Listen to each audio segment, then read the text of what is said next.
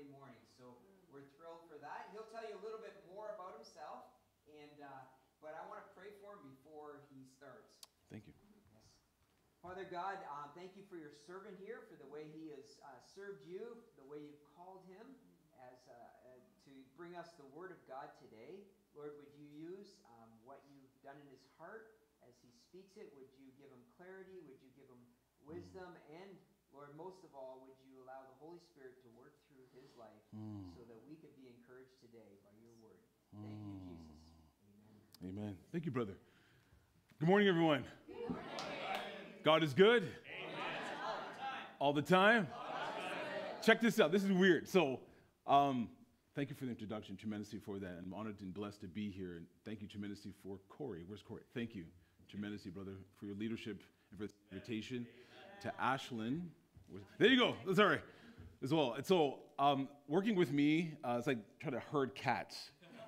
Legit. So I thank you for your patience tremendously on their emails and stuff. It's like, Steve, take a long time to reply. So thank you tremendously for that and for your hospitality. So I'm very blessed and honored to be serving in a church called Holy Trinity Anglican Church. I've been an Anglican priest, pastor ordained in 2016, so it'll be 8 years in December. And so many times when I say, God is good, everyone's like, he is good, but what's your point here? So like, God is good all the time. God is good. So thank you for actually applying for that, because sometimes people are like, yeah, we already know he's good.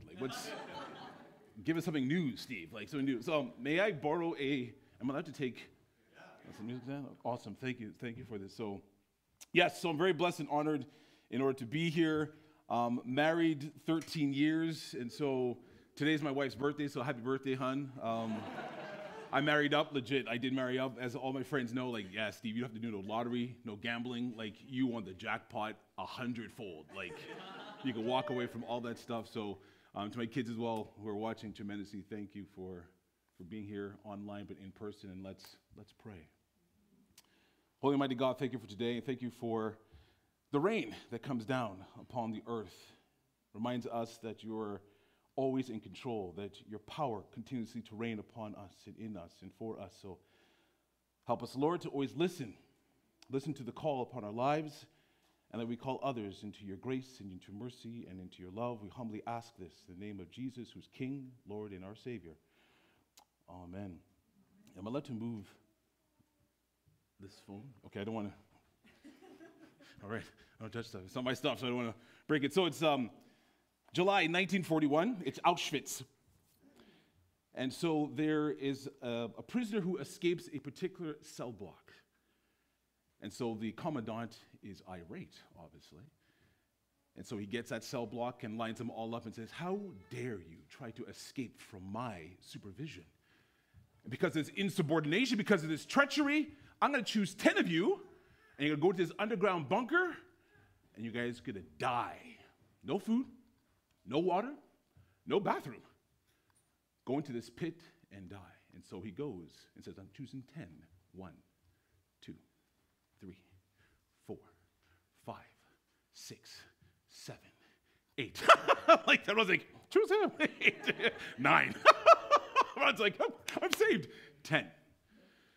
And so one of the 10 is freaking out, rightly so. Please, I have a wife. I have kids. Please, I beg you, please, not me. And the commandant's like, I don't care. This guy escaped my supervision. All of you have to suffer. And so the guy's screaming and yelling, I want to see my wife, I want to see my kids. Please, I beg to you. And so one gentleman steps forward and says, send me, I'll go. And so the commandant's bewildered, shocked, and awe at the same time. And he goes up and says, do you know what you're volunteering for? Yes, sir, I do. You do know you're going into a pit to die? Yes, sir. Why? Why are you going to, do you know this man? No, sir. But you're willing to go into a pit in order to die for this guy, you have no idea who it is? Yes, sir. I don't have any kids. I don't have a wife. I'm a Christian. Send me. I'll go. So the commandant's like, okay, you're sure? Yes, sir. Get in. All 10 are thrown into this pit, underground bunker, and the door closes. God does not call the equipped, he equips the called.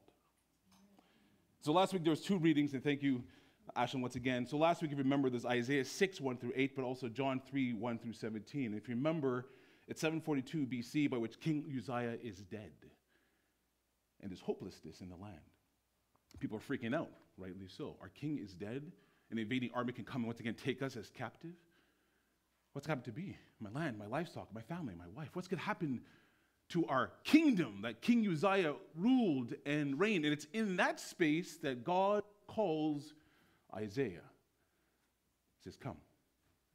And he shows Isaiah the hem of his garment that fills the temple. Not the garment, not his foot, not his head. The hem of God's garment fills. You know how big God is? If the hem of his garment is filling the temple, whoo, God is good. And so it fills the temple by which he is in awe-struck, and then he sees all these seraphs by which are chanting, holy, holy, holy, Lord God Almighty. Heaven and earth are full of your glory. He's in awe-struck by which that they cover their faces. Why? The beauty, the majesty, the glory of God. It is also here, remember from last week, a seraph comes up to Isaiah and takes tongs and places a piece of coal upon his lips. Not out of punishment, but to purify his lips. Why? Because he's now about to proclaim and profess a dangerous message about a dangerous God. And so when it is placed upon his lips, and then the voice of God says, okay, who can I send? Who will go for us? Send me. I'll go. And he's called into a new life, into a new call, into a new commitment, into a new covenant as he goes. Remember as well from last week, from John 3, 1 through 17, we have Nicodemus, good old Nicodemus. And the brother's going in the middle of the night just to go see this rebel rouser, to see this itinerant rabbi. Obviously, he won't go in the daytime. Like, I'm not going to have my boys see me talking to this knucklehead guy, like this young preacher talking about resurrection and talking about redemption and talking about this new covenant. Oh, no. I'll go like at 2 o'clock at night and go up to him and say, hey, listen, you talked about some weird stuff here. And Jesus said, yeah, you must be born from above. Born from above? I mean, reborn? Born again? What kind of sick freak are you? I got to go back into my mother in order to get reborn? He goes, no. Nicodemus, you're supposed to be one of the smart ones, aren't you? Right? Well, yeah. And you don't get it. So you're thinking about physical rebirth. I'm talking to you about spiritual rebirth. It's by water and by the Spirit that you're now called to be reborn. And he lives into this call so much so he pushes back against his colleagues, the religious officials, by which he says, I too want to be with you, Joseph Arimathea, and lay down his body. I too agree that he is the Son of Man, the Son of God. I too believe that he is the Christ, the Messiah, the chosen one, the anointed one. I too believe that I must be called into a new life. So that's from last week, from Isaiah, but also John 3. So let's put a pause into Scripture, and let's go back to grade 1. Who wants to remember elementary school? Okay, everyone. Some people are like, no, trauma. Grade 4 was bad, grade 4. Maybe it was. If it was, I do apologize. For me, I loved it. Just crayons and drawing and throwing stuff, and hey, let's go play dodgeball, yeah! And so we're in this. So imagine you're able to, if you're a Doctor Who fan, you're in the TARDIS. If you're a Back to the Future fan, you go back in your DeLorean.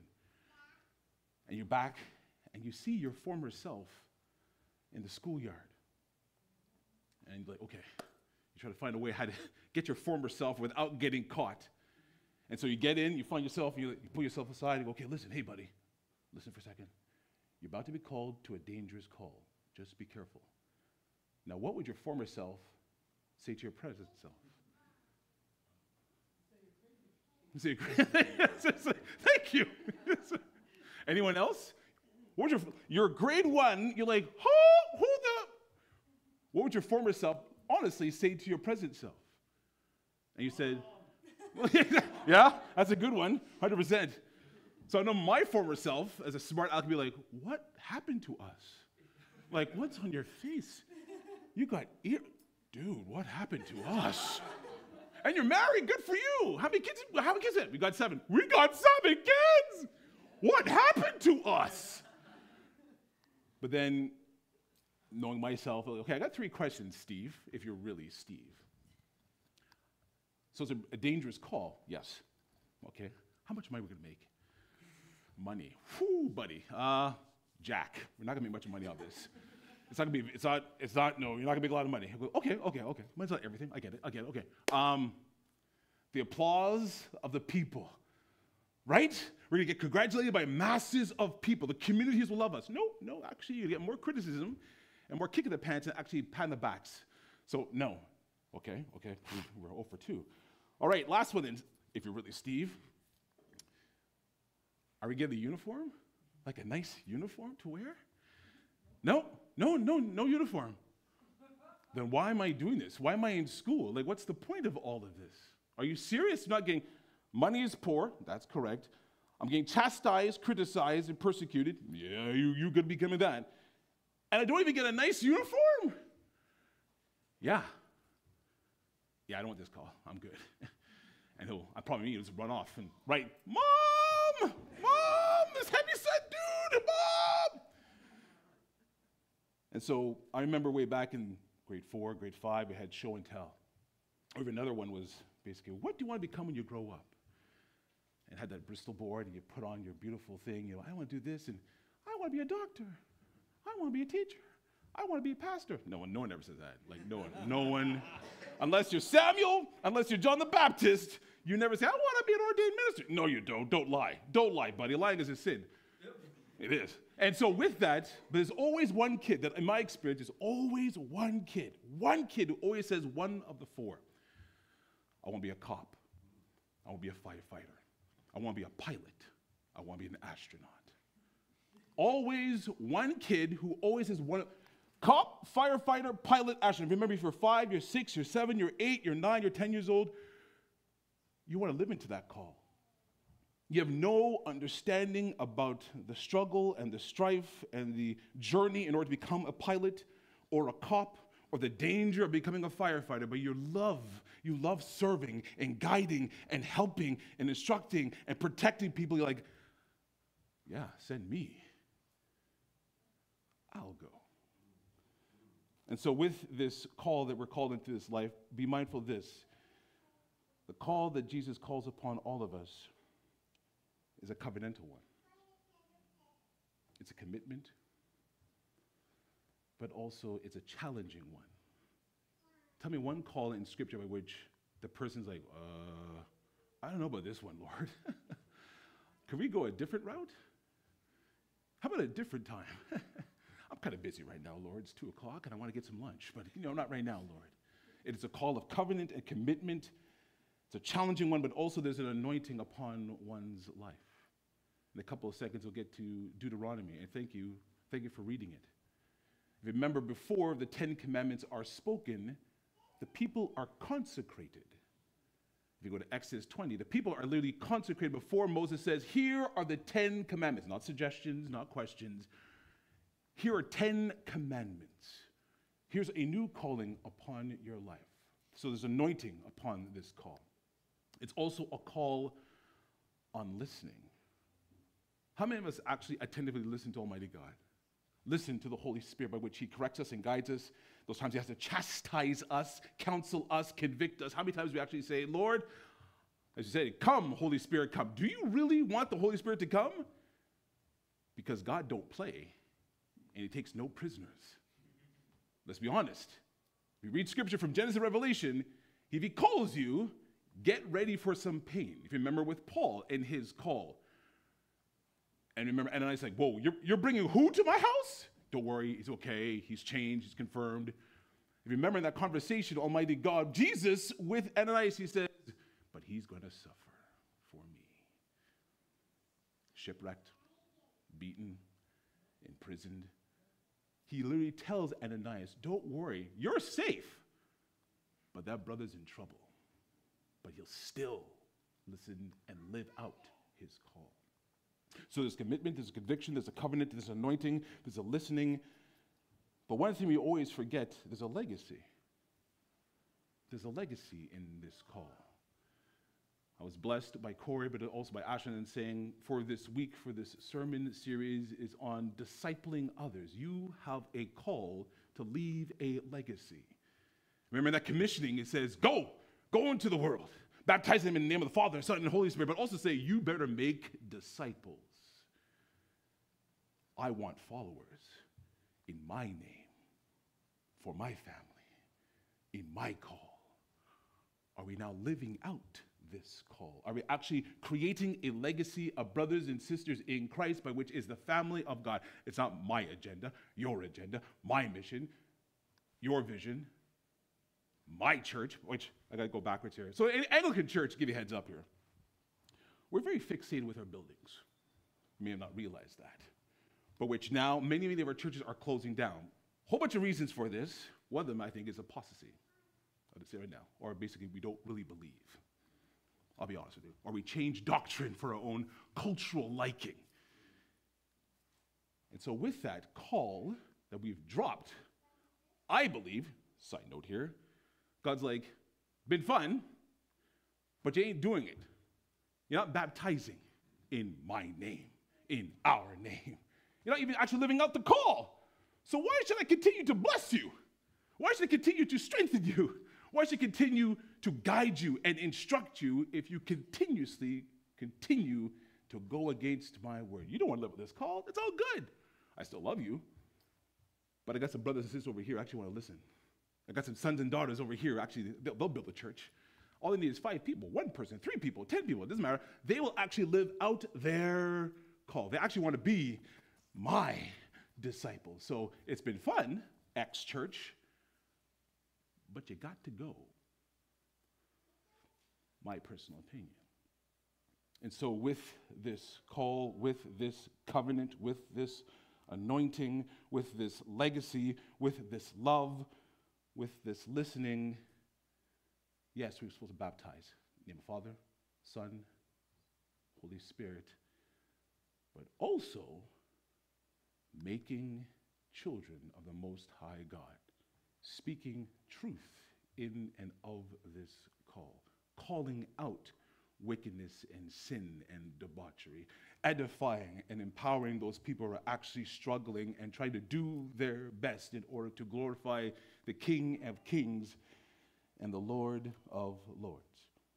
And so with a school analogy, my former self freaking out, also the call by which I spoke of before, here is the 10 commandments by which they're called into a new covenant. Remember in this, Exodus 20, Moses goes up, gets a talent, comes back down, people are doing debauchery, he freaks out.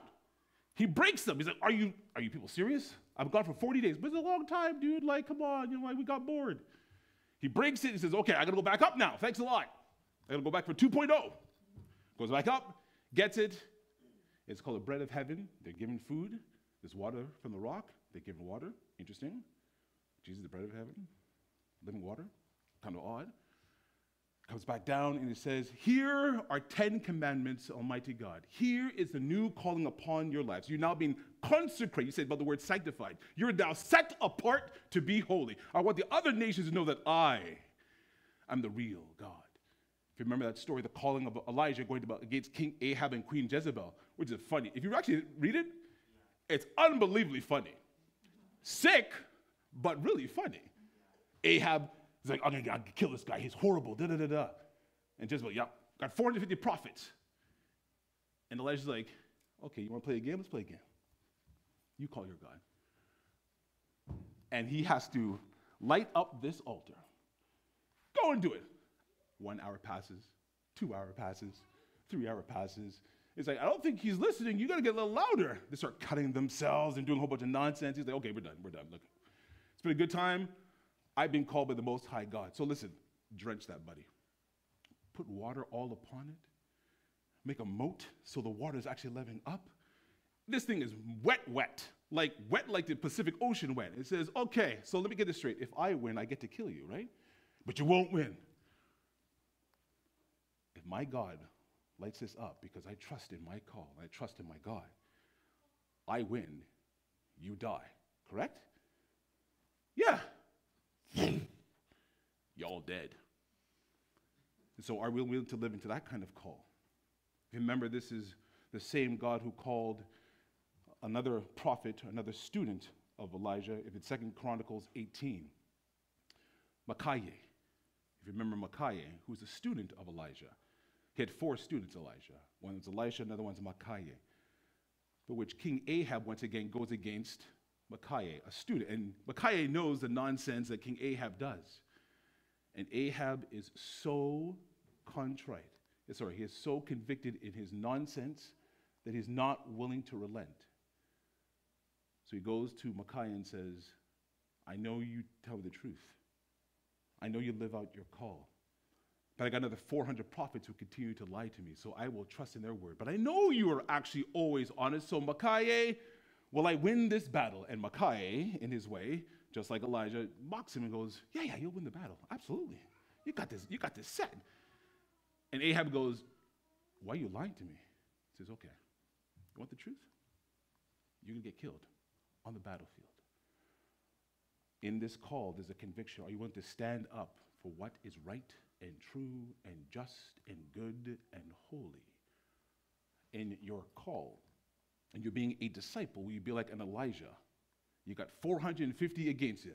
Numbers-wise, you looked really bad. But who can be against you if God is with you?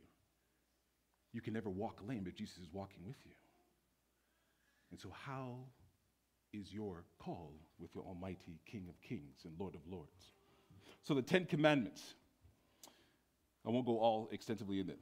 Hear, O Israel, the statutes and the ordinances of the Lord today. I am the Lord your God who brought you out of the land of Egypt, out of the house of slavery. You shall have no other gods before me. I was reading this for many, many times. I'm like, there's a calling in each and every single one. You've been consecrated, you've been blessed. And remember, in this time, there's 400 years you've been in slavery. Be mindful of this. Remember the nation and the generation that was about to go into the new land by which they could not, and they got all killed off. And even Moses had to stand on the outside to look in, and which Joshua had to go in with his new people. Why? Mindset. They had a new calling. And so with this first commandment is, Pharaoh is not your God. I'm your God. I'm not a God who abuses. I'm not a God who misuses. I'm not a selfish God. I'm not an evil God who gives continuously wickedness. I'm a God who loves, who frees, who heals, who empowers. You've been enslaved for 400 years. All you know is back-breaking work. All you know is getting about 2 hours of sleep. All you know is saying yes, sir, and no, ma'am. That's all you know. And now I'm the one who's going to free you. I'm going to bring you into a new calling. I'm going to love you because you think you're unlovable, but I am love. God is love. I have now given you a new calling. I am God. Those fools in Egypt, they're not gods. Second commandment, you shall not make for yourself an idol, whether in the form of anything that is in heaven above, or is in earth beneath, or is in the water on the earth. You shall not bow down to them or worship them, for I, the Lord your God, am a jealous God, punishing children for the iniquities of their parents. God, once again, in this calling says, you have carved images, been surrounding you for 400 years. You've now accepted them as your gods. Images and pictures that cannot speak. But I give you a new word. I give you a new mindset. I give you a new world, a new language. I give you a new identity. I give you a new belonging. And so in this call, once again, Almighty God says, I give you a new identity and a belonging. I've now called you out of the mindset of slavery. Now I give you a new calling, a freshness of renewal. I give you now soon a new spirit. You shall not make any wrongful use of the name of the Lord your God, for the Lord will not acquit anyone who misuses his name. Once again, there's a call here. Yes, do not use the Lord's name in vain. 100%. And the name of Jesus is of identity. It's of authority. It's of power. Don't misuse my kingdom. Don't misuse my identity. I am one who's given you life. How dare you say I give you death? I'm the one who's giving you hope. How can you say you're now distraught? I'm the one who has now healed you. How can you say I'm bringing you sickness? I have now called you into my kingdom. I have called you to be with me. Fourth one, observe the Sabbath day, keep it holy, for your Lord your God has commanded you. For 6 days you shall labor and do all work, but the seventh day, the Sabbath day, your Lord your God, you shall not do any work, you, your children, your livestock, any of that. So remember, as a slave for 400 years, your parents worked every single day. You worked every single day. But I now call you to take a rest. Rest. Reconvene with me. Recommune with me. Reestablish a relationship with me. I've called you now just to pause and to reflect on my identity and who I am. What is my kingdom? But it's then we can have true relationship. And from that relationship moves into a space and a place of true religion. And from religion, then you can become my disciples. And then from being my disciples, my children, then the world will see, yeah, your God is different. You guys are always winning battles, but you guys are a bunch of farmers. Yep. How is this possible? Him. I rest in him. I rest in my call for him, to him, and with him. Honor your father and mother, as the Lord your God has commanded you, so that your days may be long, and that it may go well with you in the land that your Lord God is giving you. Honor your father and your mother. Remember those days by which you were beaten, you were bruised, you were misused, and your mom and dad protected you because they're good parents. They did whatever it took to make sure that you were safe. Honor them. Why? Because one day you'll be blessed with children as well. And I want your children to honor you. You're now called into this new relationship. You're called to be parents, called to be grandparents, called into to be brothers and sisters of Mosaic Church. But honor those who are above you. Trust them. Listen to them. Submit to them. I'll say a four-letter word now. Obey them. Ooh, he went there. Obey them, because they obeyed me. They're now living in this call, and you're blessed because of their call and their obedience to their call. You should not murder. You should not commit adultery. You should not steal. Neither should bear false witness against your neighbor. Neither should covet your neighbor's wife, their things, field, slaves, ox, animals, all that stuff. So for 400 years, all you knew was about beating, backbreaking work, and they stole everything from you. They always won. They took things from you by which they didn't ask you nicely. They just took it. And so now you're doing it to yourselves. Why? Live in this calling now.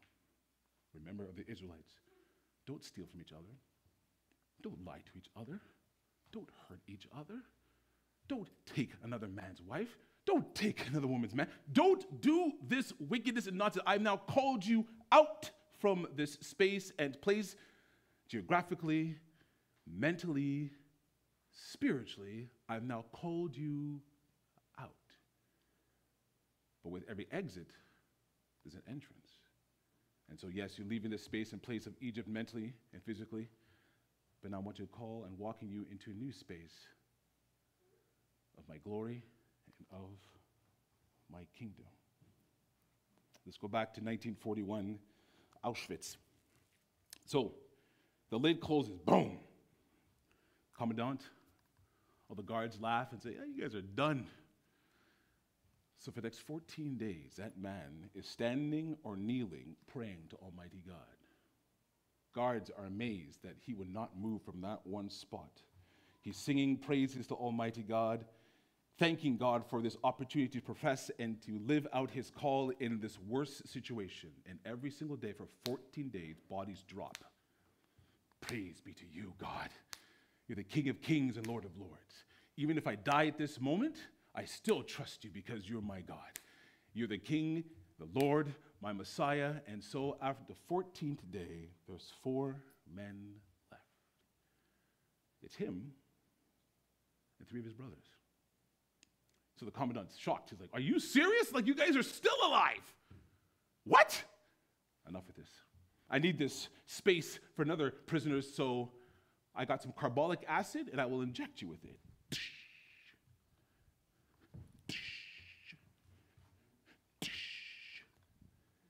And he goes up to the last guy. He says, here's my arm. Send me.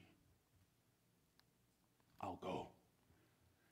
Maximilian Kolbe, Father Maximilian Kolbe, sacrificed his life for a dude he did not even know, because he said, I'm a Christian. I will live into my call. I already died. I was baptized into the waters of a newness in my call, so therefore this new covenant, this new commitment, it's a challenging one by which I could have easily shut my mouth and said, not me. But because I trust in Jesus and he's promised me eternal life, I will step forward in my call, accept the consequences, but know I'm given eternal life.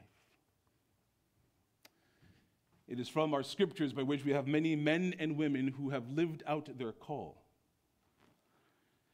With God, for God, and by God. And which I'm reminded tremendously that in this call, as I said before, there's a covenant, there's a conviction, there's a commitment, there's an anointing, but in discipleship, it's always centered upon God. I hope everyone could read this. My writing is kind of like jacked up. But it's always the main character in scriptures is who? God. It's not David. It's not Adam. It's not Abraham. It's not Thomas. It's not Esther. It's not Naaman. It's God. And so with these men and women, if you remember in Hebrews, there's a pantheon of men and women who have been faithful in and by their call. So the call is before the commitment, the covenant, the conviction of Almighty God, the A for the anointing, the L for the listening, and the legacy of and with Jesus and to others. And so remember with Moses, I'm going to try to do this way. I do apologize for being someone's way. Moses was called through. He comes out of the waters, Moses, drawn out of the river. And remember, this is the same dude who at the age of 40 is like, yeah, I killed a man. I'm out. For 40 years, he lives in the wilderness. He's shepherding, doing good stuff. And God's like, hey, buddy, I need you back. Yeah, I'm too old, buddy. I got a speech impediment. I got food going, cooking right now. God's like, I know you got a speech impediment, but we got work to do. And so this same man with a speech impediment who constantly pushed against God. I can't talk very well. Okay, I'll get Aaron. You're still doing the job. Like, I'm still calling you. Like, there's no excuse here. Like, let's do this. Called through. But the waters, the rivers are going, the Red Sea, and you got a whole bunch of Egyptians coming down to get them. Get your staff and put it in. Just do it. Waters part. He walks through. They walk through. Waters crash down. So how many times in our lives, in our trials and tribulations, we're like, God, I don't know if you come through this time. I mean, you helped me last time. You helped X person, this church, that church. But God, I don't know if you can do it this time. And God's like, I will make a way. I'm the Almighty God, all-powerful, all-knowing, all-seeing, eternal. Are you telling me I can't do this? I've called Moses through. You're telling me I can't do this for my own child? You? My children of the Most High God? Don't play yourself. Naaman and Elijah. Oh, I love the Naaman story. Man who goes to the prophet, the great prophet, and the prophet won't even come to the door. I mean, imagine you, a great warrior. You'd be told to go to, okay, I'll go to Elijah. Yep. And he won't even come to the door. You got the servant who comes to the door, and he's like, I can bust down this door and take you both out. Are you serious? You don't even have the respect to come to the door. Yeah, go to the river. Dug yourself 7 times, we're all good. Are you serious? That's a disgusting river. How dare you tell me to go there? Remember, the maidservant goes, but if he told you something harder, you would do it, right, sir? Maybe. Come on, man, just go to the water, dip yourself 7 times, all good. And how about Elijah? They both were called up.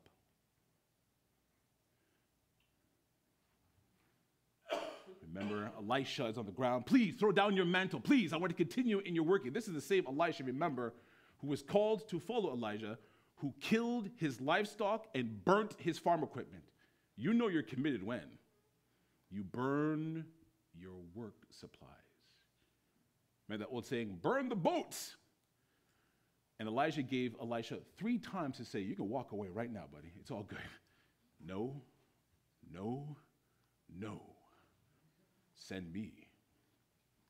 I'll go. We got Daniel and his 3 friends, Hananiah, Azariah, Mishael, and Esther. They're called to stand firm. Remember this one, the call up, the resurrection. I am the only one who could put my life down, and I am the only one who could pick it back up. Yeah, Roman Empire. Yeah, Pharisees, Sadducees, religious. You think you guys actually planned this out? Hey, Satan, you think you planned this out? You think you got me cornered? Man, I'm all-powerful, all-seeing, all-knowing. So Daniel, stand firm. You must worship this idol by which then you'll be saved. No, I'd rather die. Gets thrown in the lion's den, he's saved. For which, obviously, remember, the king's like, oh my, this is amazing, your God actually lives. And then the people who caused treachery upon Daniel, what happened to them? Got thrown into the lion's den.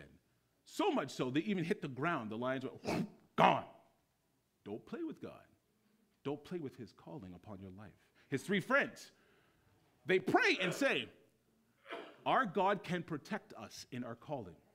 If we die in this oven, we die in this oven glorifying God. Even if he saves us from this oven, we still glorify the Almighty God.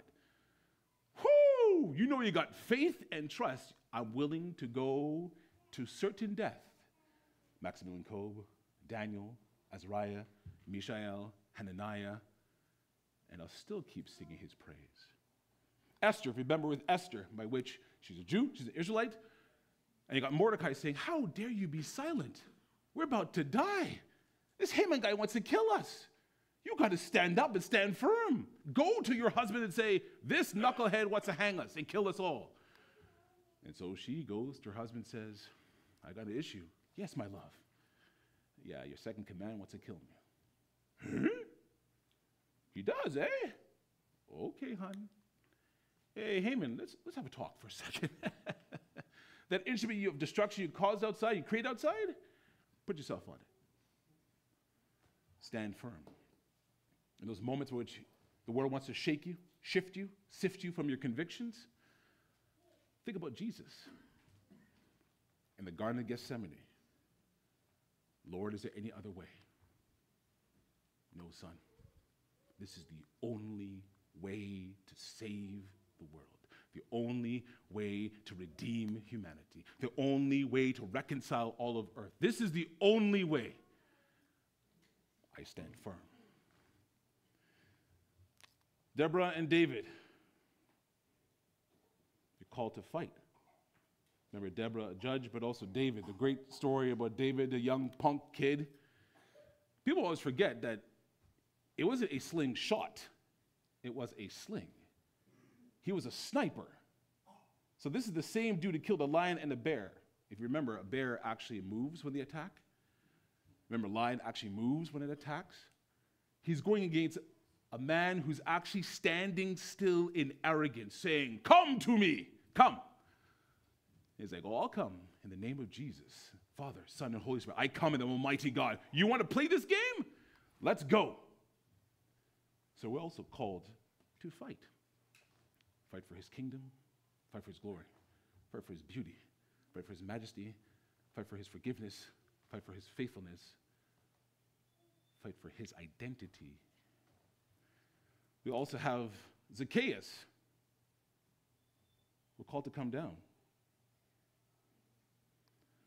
How often God, the Holy Spirit, calls us down from our own agendas and itineraries, our own arrogance. So to give you a heads up, I don't want to freak everyone out here, but next year's a federal election, just give you a heads up, and in 2 years, a provincial election.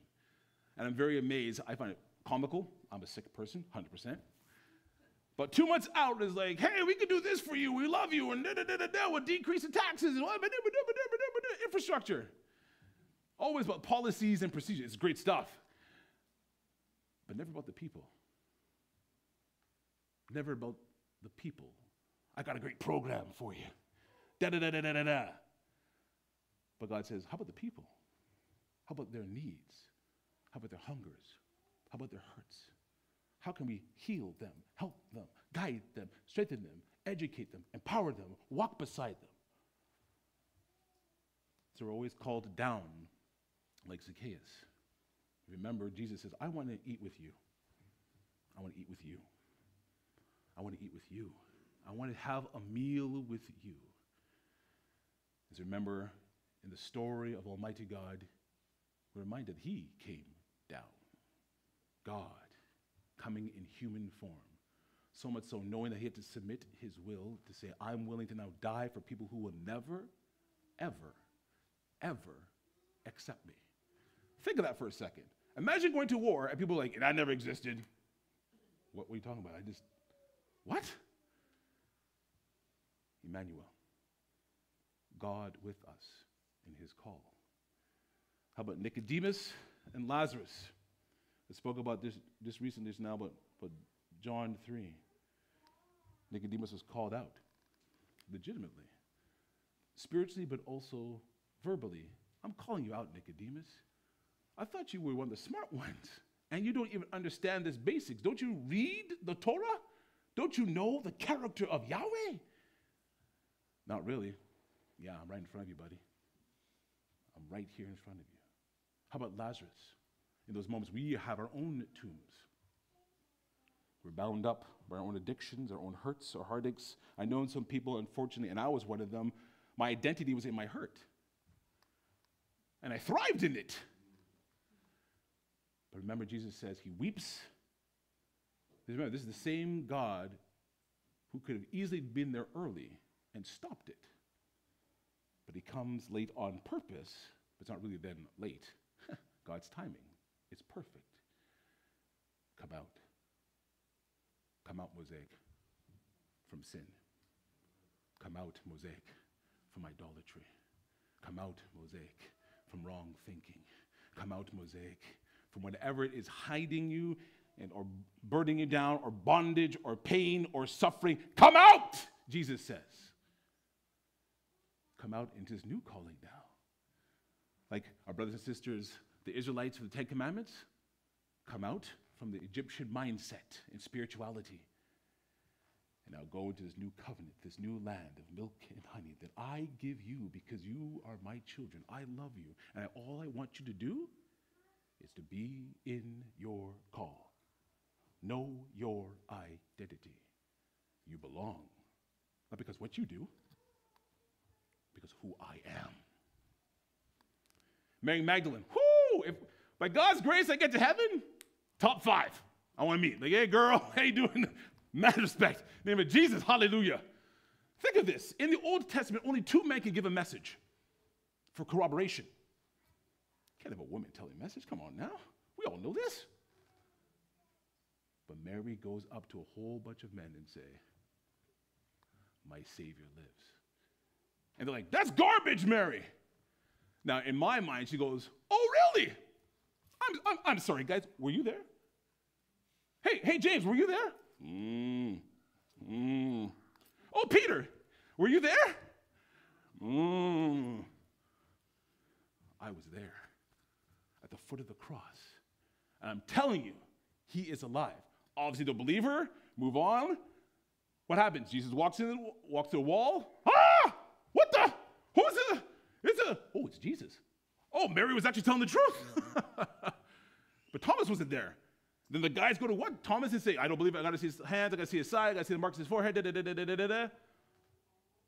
Oh, my goodness. Mary was telling the truth. You guys are telling the truth. She came forward in her call. And how many times God calls us forward. I'm mindful of the story in which Pilate asked the question, what is truth? In my mind, I'm thinking Jesus goes, wrong question. who is truth. We're called to come forward and called forward. Lastly, the lost sons. Luke 15, known as the prodigal son. We all know about the younger one goes off debauchery, comes back home. Dad's like, oh, I love you. Duh. But the older son is just as lost as the younger one. How dare you, Dad? This is against the religion. He smells of pig. He's squandered your money. He has disrespected you, disrespected mom, disrespected me, disrespected the community. And you let this knucklehead come back in. I'm done with you. But son, you'll have your inheritance. But this is a beautiful day that he's come back to us. He's come back to us. And how, from that story, I'm reminded we're called back.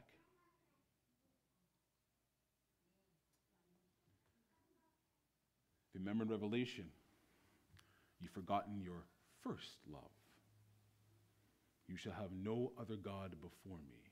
You shall have no other relationship before me. You shall have no other job before me. You shall have no other calling before me. I am your first love. And so with this and by this, we're called through our times and tribulations. We're called up by the Almighty God and Holy Spirit. We're called to stand firm, but also to come and fight. We're called down from our own thrones and agendas and kingdoms. We're called out into a new covenant, a new commitment. We're called forward, but also called back. To be renewed, to be reminded, and also to live in his kingdom for his glory. The Almighty God does not call the equipped nor the qualified. He qualifies and calls into the equipped. I'll repeat that. God does not call the equipped nor the qualified, but he equips and he qualifies and he calls you. Let's pray. Holy Mighty God, thank you for today and thank you for this church. Remind us, Lord, that we are called to be your disciples, your faithful servants, to bearing your fruit. It's by you and in you and for you and with you that we do your work. Remind us, Lord, it's not our church, not our vision, not our mission, not our agenda, but it is yours.